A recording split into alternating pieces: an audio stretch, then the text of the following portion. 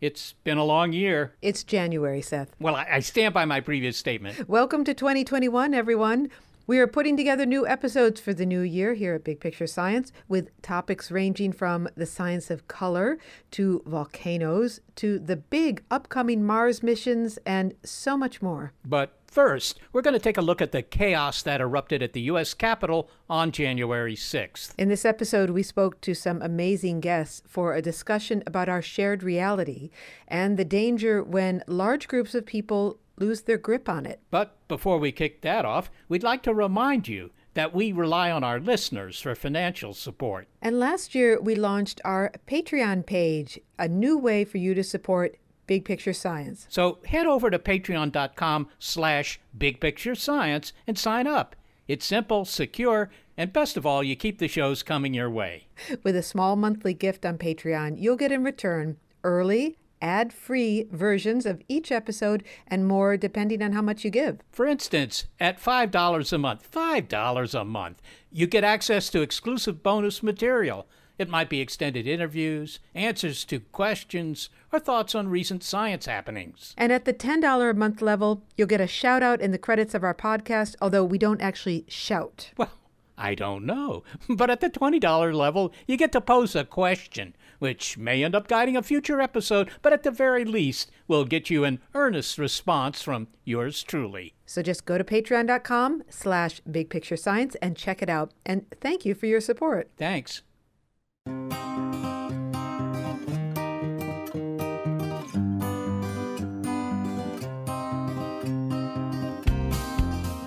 For those who follow the news, the attack on the Capitol on January 6th was shocking, albeit unsurprising. It was a grim sequel to a months-long narrative that the election of Joe Biden was fraudulent. It wasn't true, but those who stormed the Capitol believed it was. They didn't think they were participating in a coup. They believed they were patriots defending the Constitution. And what happened? You were trying to go inside the Capitol? Yeah, I made it like a foot inside, and they pushed me out, and they maced me. And why did you want to go in? We're storming the Capitol. It's a revolution. One of the many shocking things about the attack was that it revealed how thoroughly the nation had cleaved into alternate realities, one side offering evidence and the other side refusing to acknowledge it. The construction of separate competing realities seems surreal, and yet it's not a new phenomenon.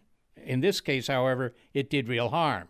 So how did we get to this point? How did misinformation create beliefs embraced by millions, beliefs with massive destructive power? I'm Seth Shostak. I'm Molly Bentley. This is Big Picture Science, produced at the SETI Institute, and in this episode, another in our regular look at critical thinking. We examine how these different realities formed, why people are drawn to them, and the benefit of a shared reality for the future. It's Skeptic Check, Shared Reality.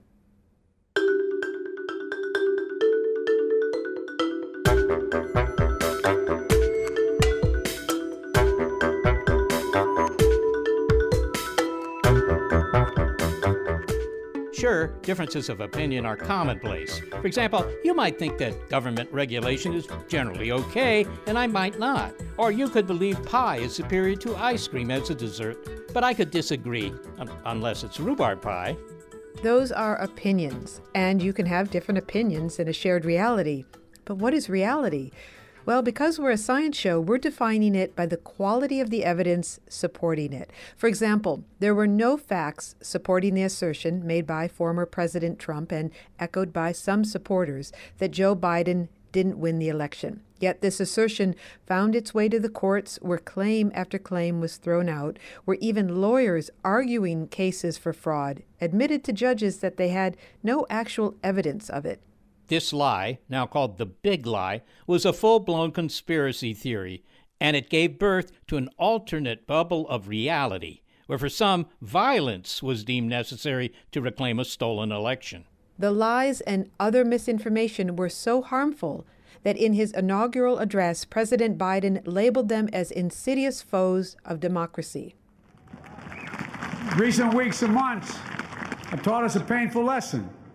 There is truth and there are lies. Lies told for power and for profit. And each of us has a duty and a responsibility as citizens, as Americans, and especially as leaders, leaders who have pledged to honor our Constitution and protect our nation, to defend the truth and defeat the lies. We've talked a lot about conspiracy theories in our Skeptic Check episodes, from UFO cover-ups to anti-vax rumors. And even though the big lie took on supersized power, experience has shown that one way to defeat all these lies and conspiracy theories is to determine what fuels them. And now we discuss that with three guests, experts on social media, on cults, and the history of science. Our guests are Joan Donovan, a research director of the Shorenstein Center on Media, Politics, and Public Policy at the John F. Kennedy School of Government at Harvard. And Lee McIntyre, a research fellow at the Center for Philosophy and History of Science at Boston University and the author of the book Post-Truth. Also, Steve Hassan, a mental health counselor who writes about mind control. He is a former member of the Unification Church and the author of the book The Cult of Trump. Joan, let's begin with you. Misinformation has certainly been out there for a long time. We've even talked about it with you. But you make the case that we're now in a new era of disinformation and in some sense have crossed the Rubicon with recent events. Why do you say that?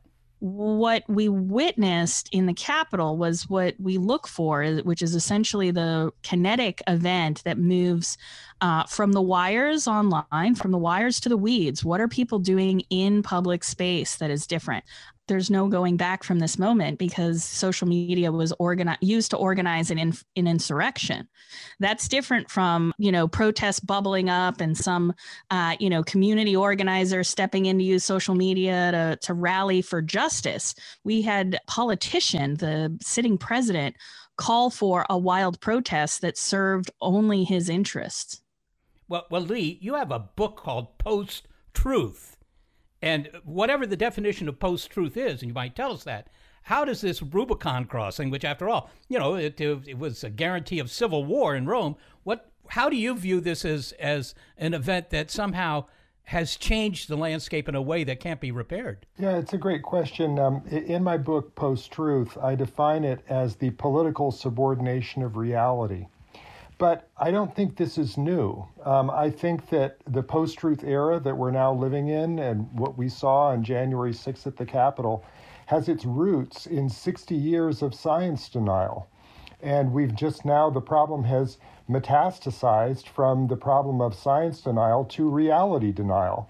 And I think it's because folks were saying, look, if you can deny the truth about whether cigarette smoking causes lung cancer or whether climate change is real or anti-vax, why not deny the facts about an election or the path of a hurricane or anything else? It's all part of the same thing. This is obviously worse, as metastases are, but it's something that's been going on for quite some time. I agree. I'd like to bring us back to 1928, the book Propaganda by Edward Bernays. And what I've seen is an ever-increasing sophistication of understanding how the mind works, how influence works, how social psychology works. And in the introduction of the digital realm, the gathering of data on people and customizing and algorithms has indeed made us live in a dimension that has never existed before. Although, Steve, I believe that you disagree with Lee that we're in a post-truth era. Why is that? I think truth and facts still matter, and I would much prefer the frame of saying we live in the age of influence rather than we live in a post-truth world. And what's missing is for people to have a clear understanding of the differences between due influence, ethical influences, and undue influences. Steve, I actually agree with you. I think that truth still matters. So when I say that we're in a post-truth era, I don't mean that truth doesn't matter. I mean that truth is under threat. And so I think it's a misconception to say that we couldn't be living in a post-truth era because truth still matters to so many people. It would be like saying that we don't live in a society in which there's institutional racism because we know so many people who aren't racists. It's a problem. It's a systemic problem. I would guess that we all agree, though, that we do live in an age of disinformation and that it's being heavily trafficked. And I want to pick up on a word that Steve said, which is influencers. And Joan knows something about that. Joan, I wonder if you could just talk about the role of social media in incentivizing these false beliefs and being a powerful influencer and how we think about the world. Yeah, I often talk about disinformation as an industry, which is that there are two different payoffs, which is financial and political. And there is no incentive to circulate the truth online. The truth is very boring. It doesn't have palace intrigue. It's not hot gossip out of Hollywood.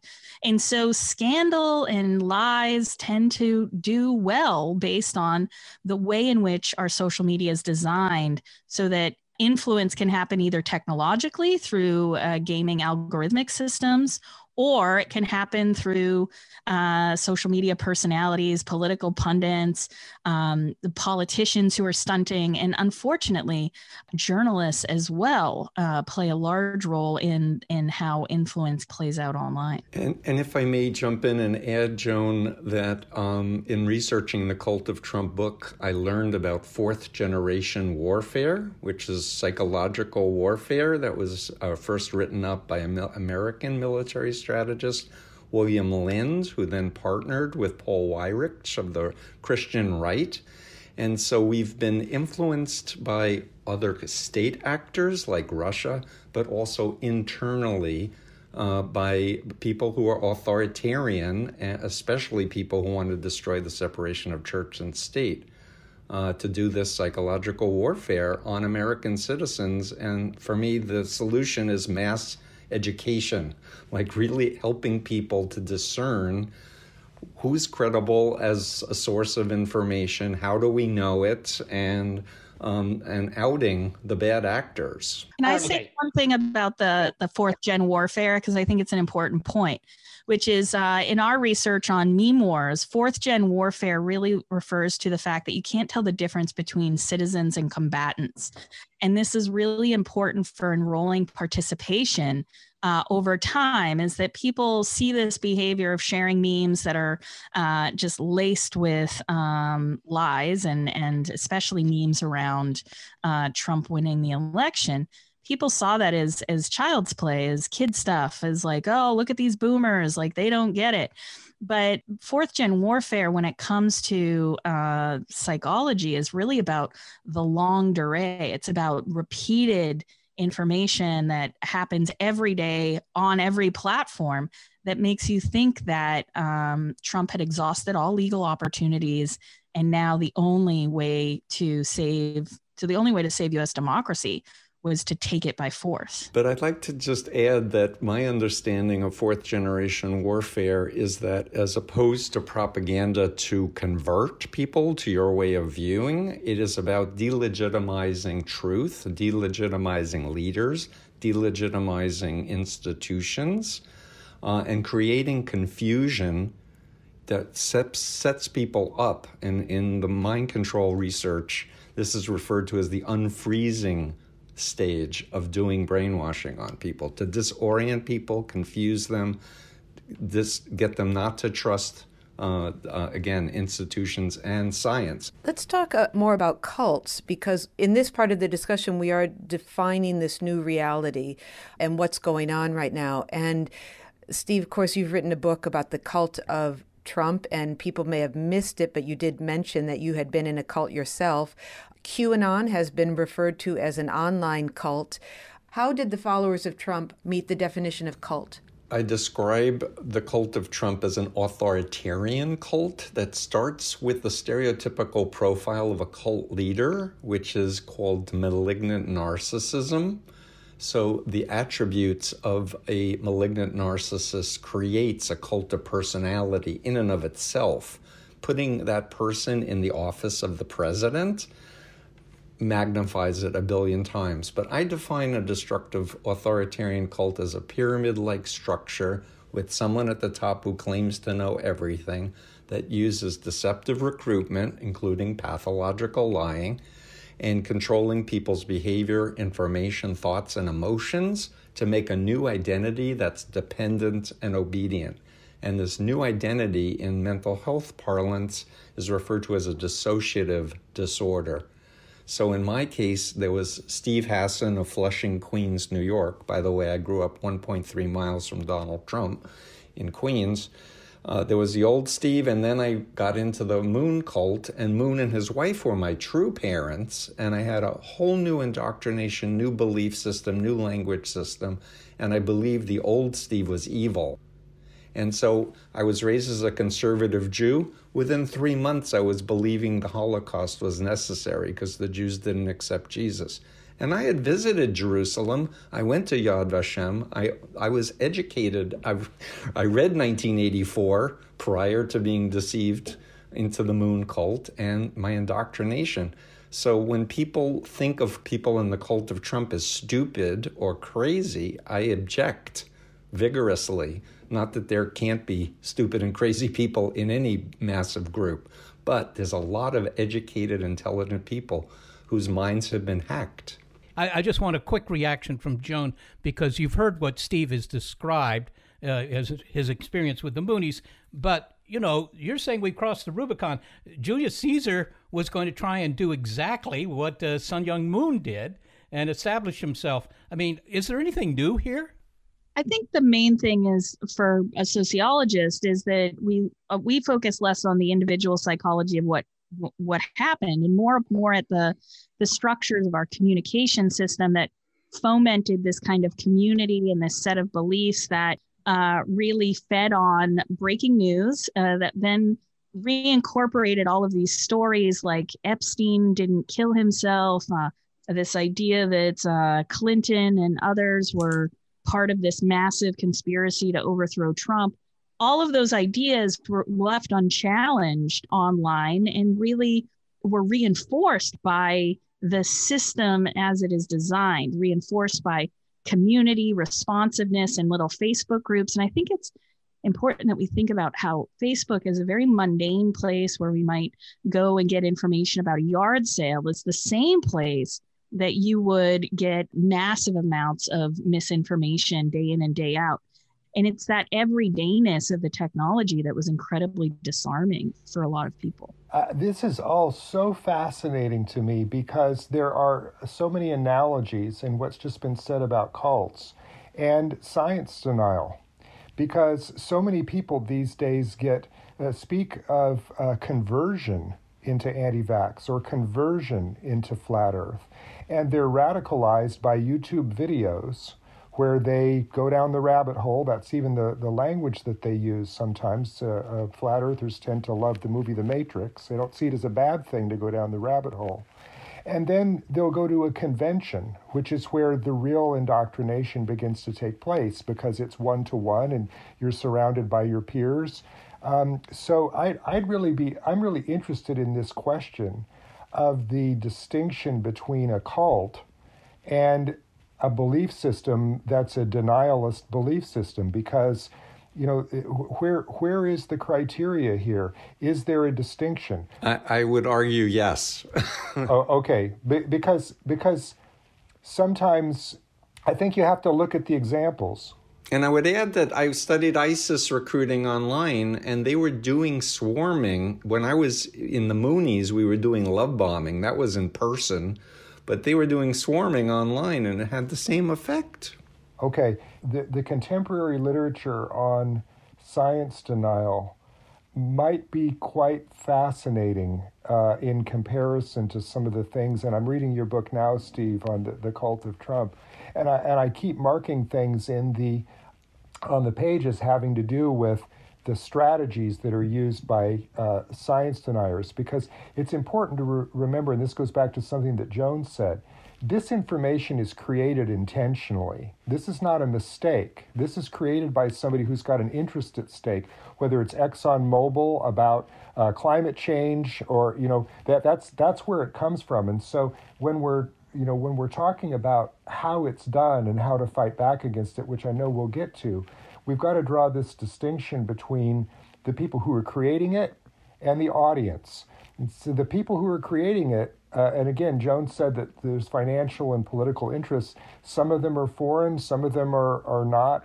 There are people who benefit from science denial in the same way that there are people who benefit from the creation of a cult.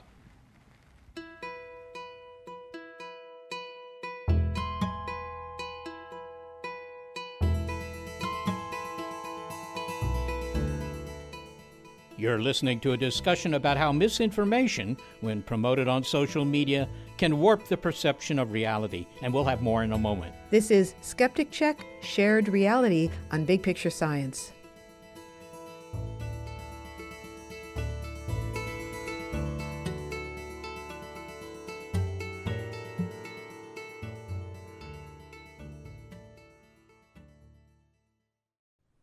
I gotta say, Molly, it's pretty scary how many people get involved in cults. Yeah, but are you sure you're not involved in one, Seth? Like Steve said, even well-educated people are susceptible.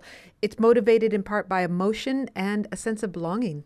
Well, I wonder whether we'd get more Patreon subscribers if we operated like a cult. I mean, just tell them that we can't do the show without them and that they should join us at patreon.com/bigpicturescience to earn rewards. We already do that, but I think we need a charismatic leader to be a cult. Too bad about that. Well, still, the rewards offered on Patreon make it pretty alluring. For only $5 a month, Patreon supporters get access to exclusive bonus material. Our discussion about the challenge of fighting misinformation was too long to fit into this episode, for example, so Patreon subscribers will get to hear some of what got cut out. Yeah, namely our conversation about the so-called plandemic, a conspiracy theory which held that COVID-19 was created in a lab. So join us on Patreon and you'll be able to hear that, as well as past bonus clips, including a eulogy for the Arecibo radio telescope, extended interviews with guests, and a discussion of the monoliths, remember those? That mysteriously appeared and disappeared last year. Just go to patreon.com/bigpicturescience and sign up. It's quick, it's easy, and most important, keeps Big Picture Science in production. And thanks for your support. Thank you.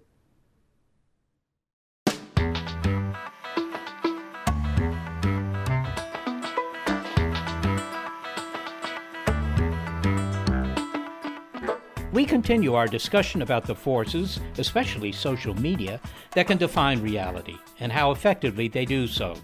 This is evidenced by the disparate beliefs about the recent presidential election. Our guests are media expert Joan Donovan, historian of science Lee McIntyre, and mental health counselor Steve Hassan. There have always been separate realities.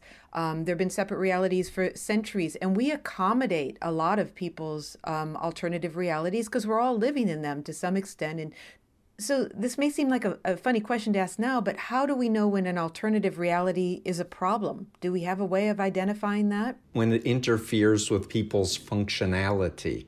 The interesting part here for me is always to compare it to how scientists think.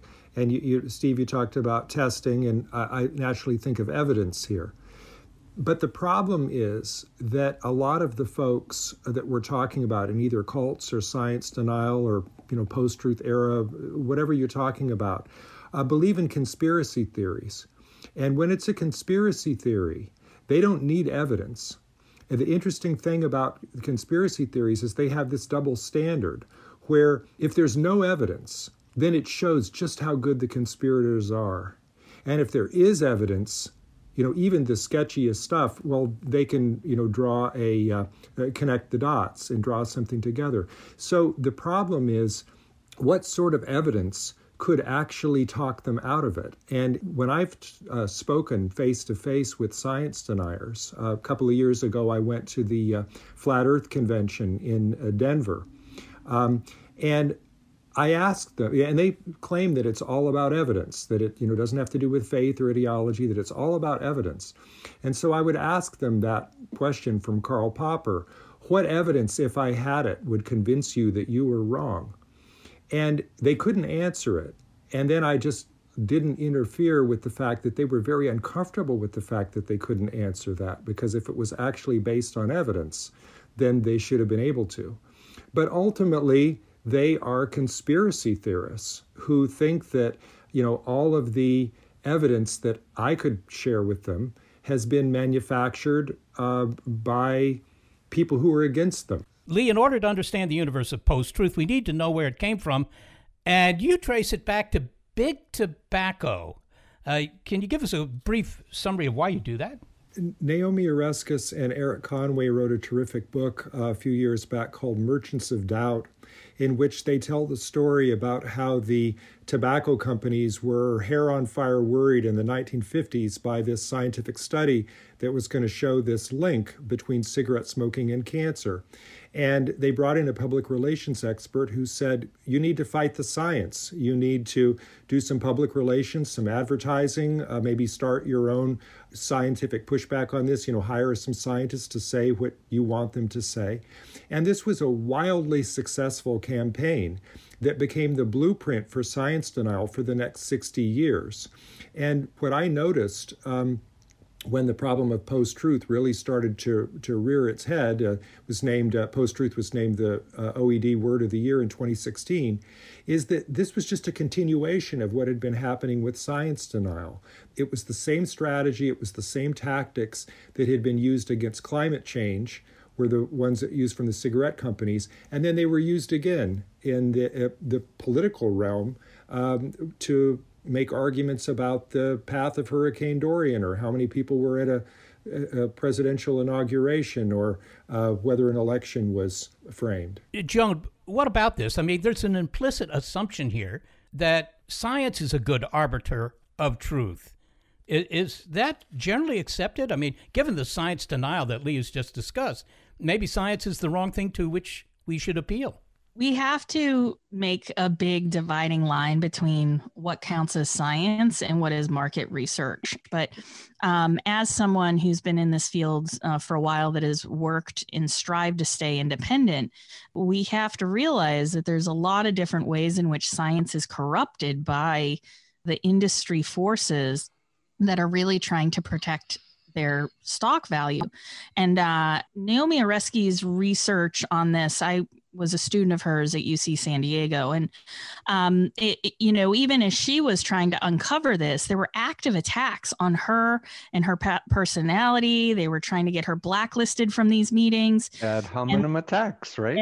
And that was really important, because the people who are striving to create knowledge then become fodder in these industry research reports who try to discredit them. And so it's not the case, though, that we haven't had, battles around science, but it really has to do with credibility and the way in which we assess credibility.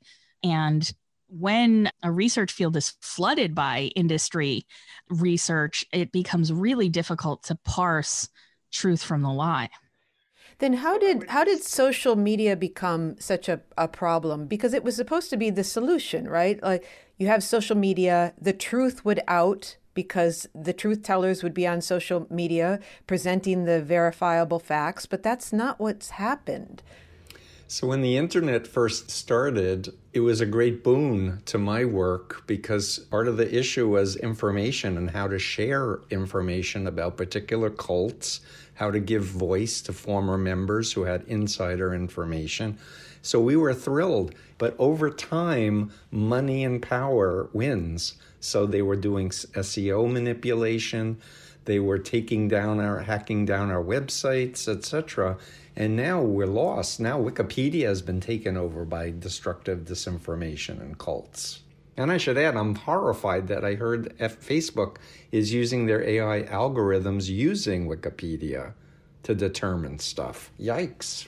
Steve, you've written, you were in a cult, you were in the Moonies, you left the Moonies, and we'll hear how you were deprogrammed in a moment.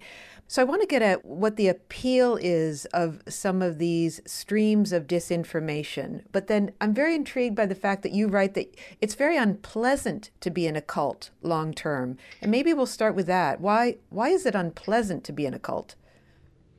Because your real self is being suffocated and constricted. You're being alienated against your own thoughts and feelings, turned against your own family and friends. I was a creative writing major in college. I was told to throw out my poetry, all my original work, as a demonstration of my commitment to God. I was sleeping 3 to 4 hours a night, working 7 days a week for no pay. Do I need to say more why it was unpleasant? Of course, I was believing I was saving the world and the Garden of Eden would be created. This beautiful fantasy is a big allure of saving the world, but also cults appeal to meaning. Who are you? Are you living up to your full potential? We can help you, but also helping others. So there are universal appeals, and human beings go through life cycles, events where they're more vulnerable. Right now, with the pandemic and the economic problem, we're all vulnerable. But prior to that, death of a loved one, illness, divorce, losing a job, graduating, moving to a new city, state, or country would make people more susceptible to somebody saying, you seem really wonderful.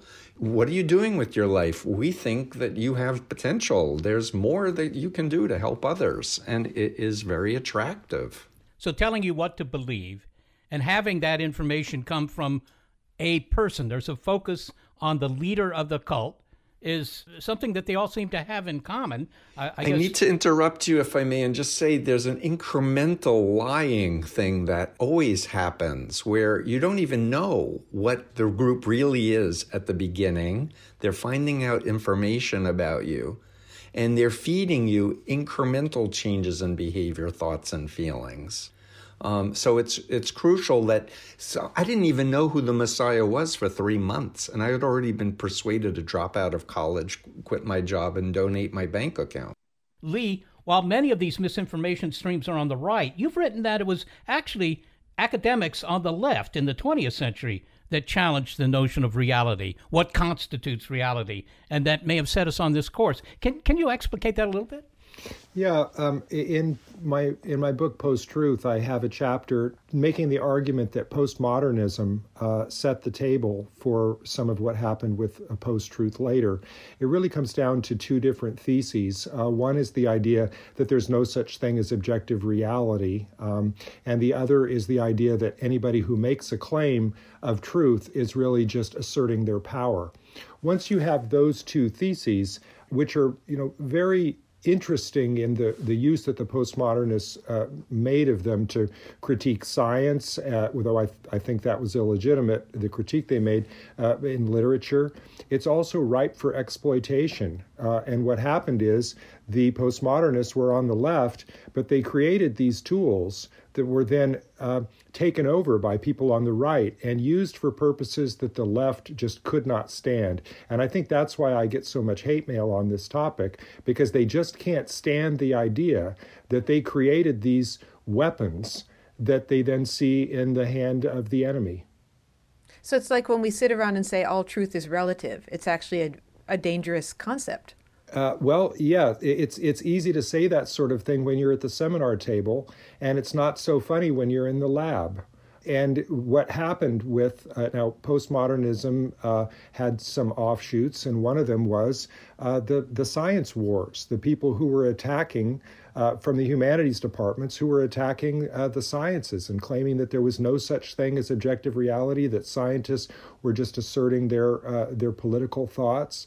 And this was a scandal, and it was a war. There was aggression on both sides. But my point is that the scientists had to defend themselves from the claim that they were not actually interested in truth or discovering reality. And this, was terrible from my point of view. And I think social media really undermines the value of debate around truth, because it removes context entirely. For the last 4 years, I've fought tooth and nail to get more context added to social media, and unfortunately, it's taken way too many lies in order to demonstrate that lies have a corrosive effect on not just our democracy, but our capacity to relate to each other in a community.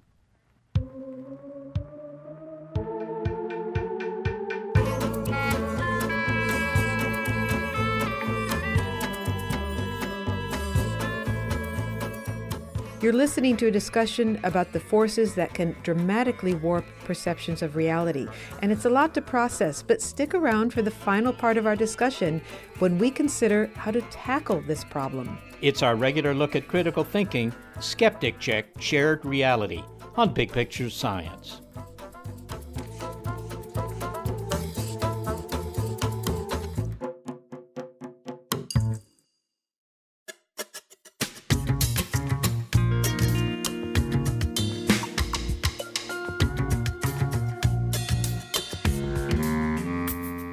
We've been talking about how misinformation, amplified by social media, can lead many to hold beliefs that are not supported by evidence, and the damage that results. We've identified some of the factors that shape these realities, such as social media, cable news networks, politicians, and even cult-like authorities.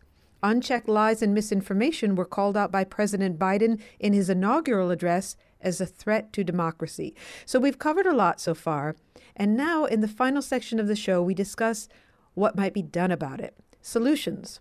And once again, our guests, mental health counselor Steve Hassan, historian of science Lee McIntyre, and media expert Joan Donovan. Well, Joan, we'll turn to you and talk about the problem that is social media and the social media companies. And you've written that after Charlottesville, they tried to control bot abuses and they tried to control hate groups. I'm wondering if they did enough then and what they need to do now. So let's just cut to the chase. They didn't do enough then. And the problem is also lack of coordination between these companies, which is to say that when they do take action on one platform, it tends to create problems on others. And so we do need a kind of early warning system that allows these platform companies to coordinate without it being considered antitrust. And so that's one of the big barriers to coordination of removing these notorious and patterned disinformation campaigns. I wonder if we can also talk in specifics, though, if you can just give an example. Is it that is it certain words, ideas that should be removed, and should they be removed? Should have known years ago when Alex Jones was using platforms to both sell his supplements and spread disinformation, that it was immensely profitable and incentivized by growing audiences. And failure to look off the platform for harms, has made Facebook develop this concept of quote unquote real world harms. And my brain it doesn't compute, because real world harms, like what is the other kind of harms that they're willing to tolerate? And I would add, Alex Jones repeated at least 1,000 disinformation stories from RT TV that then got picked up by Breitbart, then got picked up by Fox, and then went to the mainstream media. But is it not true, Joan? Facebook has like a third of the world's population is involved with Facebook. That gives it a lot of inertia, right? And to think that they're going to be able to police their own product, it's like maybe saying, Plato's allegory of the shadows on the cave walls. Who's going to referee what's true and what's not true? Is this not a fool's errand to assume that these platforms will somehow be able to rein in the non-truths that are dangerous? I firmly believe there's no communication without misinformation. People are going to be incorrect, especially in the midst of breaking news events where we're all throwing ideas into the same pile or a hashtag, right? That's not the point here. The point here is about thinking in a tiered model of amplification to say, well, when you're reaching 50,000 people, then there should be some oversight. When pieces of content are reaching 500,000 people, just like our old radio models, you have different sets of rules that you must abide by. And if you don't, strike, you're out, right? There are ways of doing this. On Twitter right now, if you violate their civic integrity policy, you get 5 strikes, different form of baseball, but an improvement nonetheless. Trump had, what looked to be about 200 or so strikes about claims about election fraud before we got to the chaos at the Capitol. Reddit was very successful at removing QAnon early, and early intervention matters in terms of trying to turn it around for some of these folks. Well, as we look at solutions, there's another area that we should talk about a little bit, and it's really the social. We're taking the social out of social media and actual social relationships back in the good old days when we had them in person. And everything that I've read about how we try to move out of this area of misinformation calls upon face-to-face relationships with our friends, relationships with our family. And I wonder if we could talk about that. I know, Lee, you think that's particularly important for scientists. And what is it that you're advocating? So there's my new book is called How to Talk to a Science Denier. And I was intrigued by the fact that the anecdotal literature tends to show that when people are converted out of denialist beliefs, it's always on the basis of a trusting, engaging personal relationship with someone who brings them out of it. And it occurred to me that it might be the exact same way with science denial. And so that's what my book is about, going out and actually trying this. Jonathan Swift said that you can't reason somebody out of something that they didn't reason themselves into. So you can't just provide them with facts or evidence. You have to get them to trust you. You have to get them to, in a way, change their identity based on their identification with this new relationship.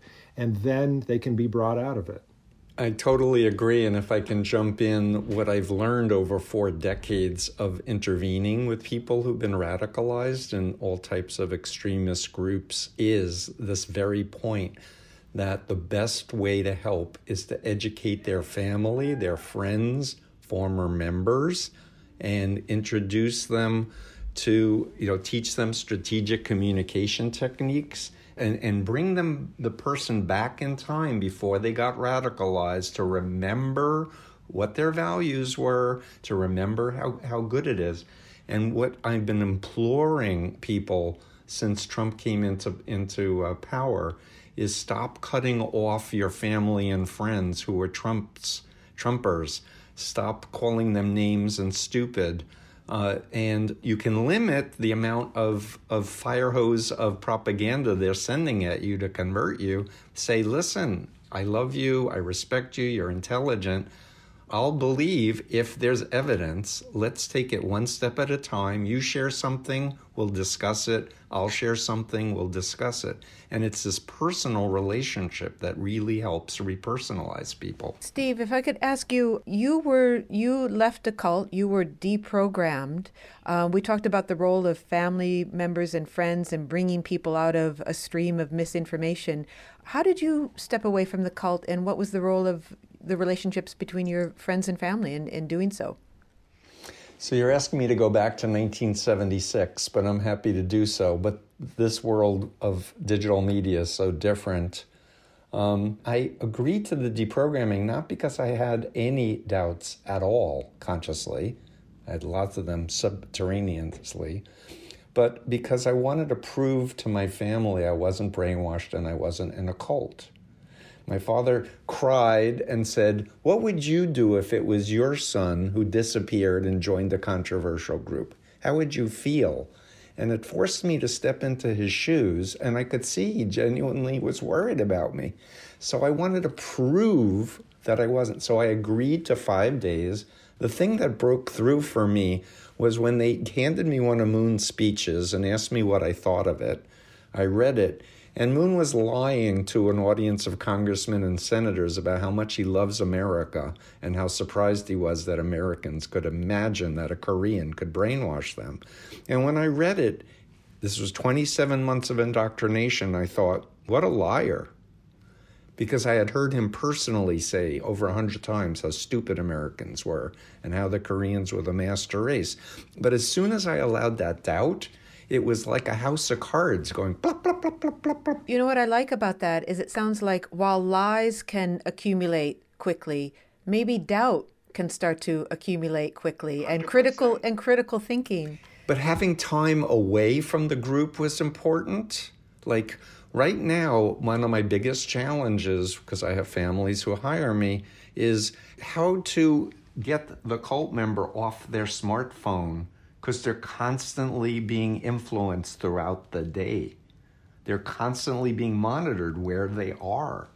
And the critical thing is you never attack the cult directly. If you attack the leader, the doctrine, or the group, it sets up the thought stopping and the phobias and entrenches the person. But the problem here is what I'm hearing is that, okay, we'll use the old tools to solve the current problem. I mean, we've been trying for decades, right, to solve the problems of people who do not believe in evolution or vaccination, right, or climate change and so forth. Just get to their friends, their peers, the members of their church group, their synagogue, whatever it is, and that will work. But, there's a certain basis anti-intellectualism in the United States. That's not new. That goes back hundreds of years. Is there some new approach to any of this, Joan? Yeah, I think we actually need to think in bigger and bolder models for getting the web we want, which is to say that the reason why we get here is because there was such a receptive audience and community for people to discuss these issues. And one of the fundamental features of social media seems to be that it moves the fringe to the mainstream. And it does it incrementally, it does it over time, and it does it by assaulting people's sensibilities about what counts as authoritative information, which is to say that if you believe that Rudy Giuliani is a real lawyer that is making real efforts at doing 60 some odd court cases in order to That failed. I couldn't help but they were all failed court cases, but online it was marketed as the courts wouldn't listen. The courts were the problem, not the fact that this was performative litigation designed for social media engagement. And so we need to hold to account the people who are benefiting from the system as it's designed. And then we also need to think about descaling platform companies, especially as we note now that the same kind of mundane technologies that are going to connect cat lovers are going to also connect insurrectionists. And so we need a kind of oversight. I've advocated very plainly for let's get 10,000 librarians on the job and get them to think about curation of knowledge online so that when you Google something like, where did COVID come from? You don't get Steve Bannon's lies. Well, let's provide the carrot then. We're all talking about how we might get back to a shared reality, either through regulating social media, having connections one-on-one. What are the benefits of a shared reality? How does society benefit by having a greater shared reality, consensual reality than we have now? People don't die of COVID unnecessarily. How about that?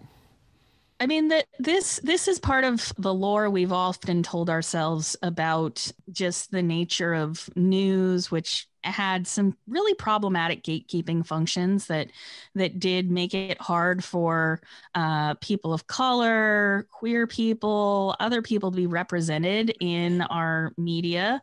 And the internet provided, in some instances, an on-ramp for independent media. The design of the internet before platforms actually promised us better and more local news. Everyone would be able to make a website and cover their city council.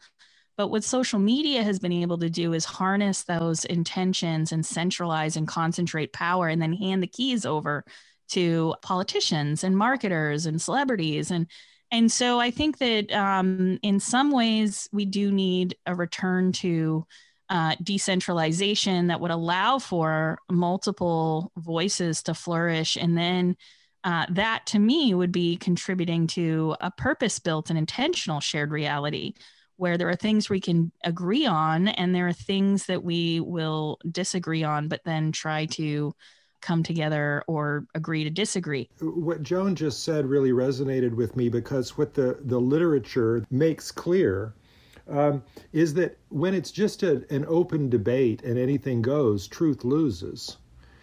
You cannot give a platform to disinformation. Yes, there are techniques to mitigate disinformation once it's out there, but the very best thing is not to let the disinformation get out there in the first place. Lee, when I asked the question of what is the benefit of a shared reality, and you said maybe we would have fewer COVID deaths, I wanted to hear the rest of it. But let me just put that to you. What is the benefit of a shared reality? There's a benefit to a shared reality if the shared reality is true. If it's not true, then you can run into real difficulties. But the benefit of a shared reality, if it's true, is that we actually know what things work and what things don't, and things are not chaotic. We can design social policy that actually makes people's lives better. I think of the things that people lie about in politics, like whether the crime rate is going up or down, Well, if you don't actually know whether the crime rate is going up or down, how do you know how much money to spend on policing? How do you know whether you should build a prison or not? So if there's no objective reality, or, you think that they're just competing narratives about whether the crime rate is going up or down, you're at risk of wasting tremendous amounts of money and, human capital as well on a problem that doesn't exist. And so the benefit of a shared reality is efficiency, better living, just, being able to enjoy all of the benefits of truth. And if you think about it, there are many, many benefits to believing true things. That's why science is so valued around the world, why it led to the technology that we enjoy every day. Without that, if we're just going on what we wish were true, I think we're in real trouble. We are in real trouble. Well, I think we'll let Lee have the last word there. I would like to thank all of our guests for this extremely interesting discussion. Yes, thank you all for a fascinating discussion. It's been great. Thank you. Thank you.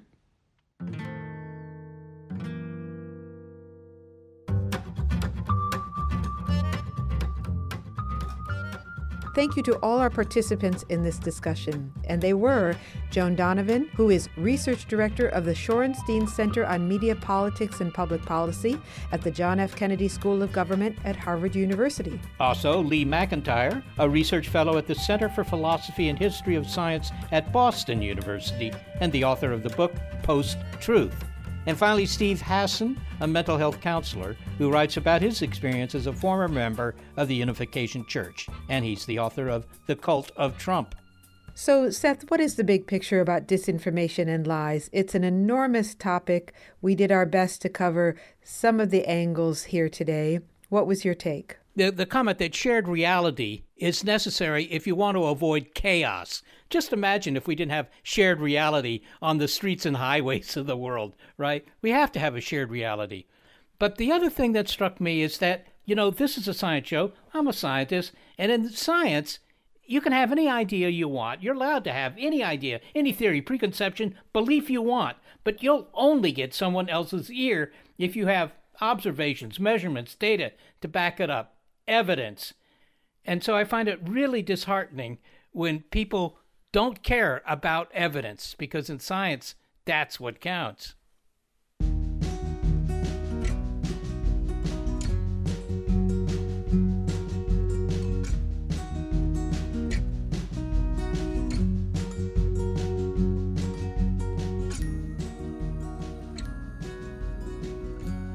Well, thanks to the talented team that make up our reality, senior producer Gary Niederhoff and assistant producer Sarah Derwin. I am the executive producer of Big Picture Science, Molly Bentley. Thanks also to financial support from Rena Shulsky-David and Sammy David, and to the William K. Bowes Jr. Foundation. Big Picture Science is produced at the SETI Institute, a nonprofit education and research organization that investigates, among other things, the mechanisms and prevalence of biology.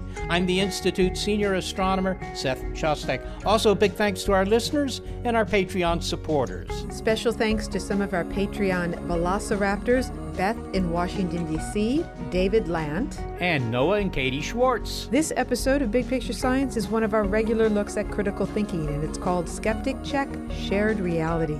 If you'd like to hear more Big Picture Science, well, you'll find past episodes in our archive at bigpicturescience.org, and you'll also find links there to the guests you've heard.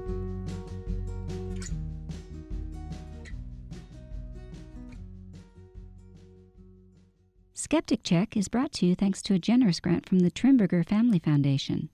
At the Trimberger Family Foundation, we hold that skepticism is a lamp that lights the way to truth. Trimberger.org.